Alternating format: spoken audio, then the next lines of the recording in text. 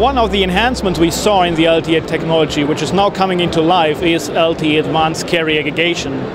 So that is a feature which allows you to combine multiple carriers.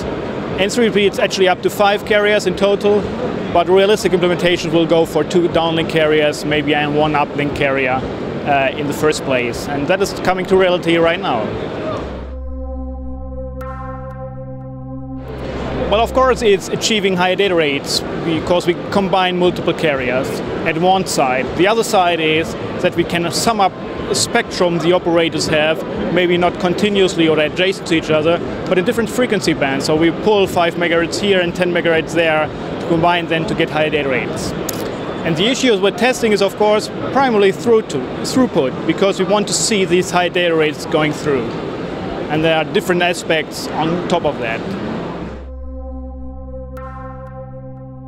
There are different layer testing, let's say. On the physical layer, it will be to see that the link is established and that the uplink is still working as it's supposed to be beforehand. So uplink has still be ACLR compliant, spectrum emission mask compliant, EVM compliant. At the same time, receiving 2 carriers and getting the throughput on the physical layer. But then, of course, on the protocol stack, you have to do all the messaging. A terminal has to achieve or to correctly respond to additional carriers to be set up and to release them afterwards if they are down. And also at the very end, there's the important subject of end-to-end testing, so that you see on IP layer that these data rates are really achieved on the application layer side.